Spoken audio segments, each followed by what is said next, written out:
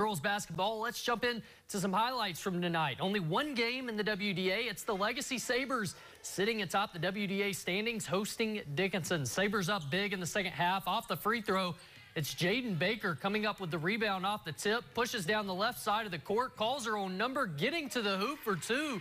Impressive play there. Dickinson showing some fight late, though. Reese Hawk driving across the lane and throws up the left-handed shot, and she gets it to go. Legacy's offense just too much tonight, though. Alyssa Eckroth leads the way with 28 points, including that jumper. Legacy gets the win at home, 83-51.